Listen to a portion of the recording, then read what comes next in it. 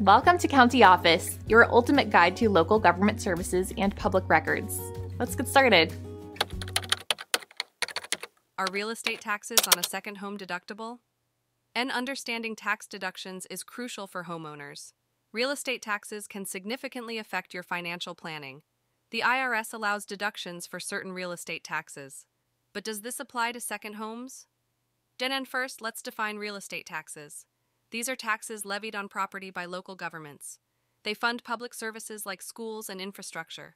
Homeowners pay these annually based on property value. And for primary residences, real estate taxes are deductible. This means you can reduce your taxable income by the amount paid in property taxes. But what about second homes? A second home is any property you own in addition to your primary residence. It could be a vacation home or an investment property. The IRS has specific rules for second homes. According to IRS guidelines, you can deduct real estate taxes on a second home. This deduction is similar to that for your primary residence. However, there are some limitations. The Tax Cuts and Jobs Act of 2017 introduced a cap. You can only deduct up to a certain amount of state and local taxes, including real estate taxes. This cap applies to both primary and secondary homes combined. Additionally, the property must be for personal use. If you rent it out, the rules change.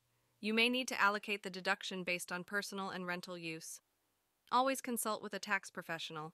Tax laws can be complex and vary by state. Proper advice ensures you maximize your deductions legally.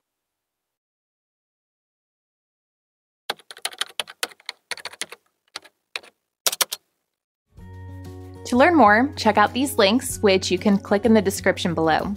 And feel free to comment your questions. We're here to help. Thanks for tuning into our video. Please like and subscribe and leave a comment below. See you in the next video.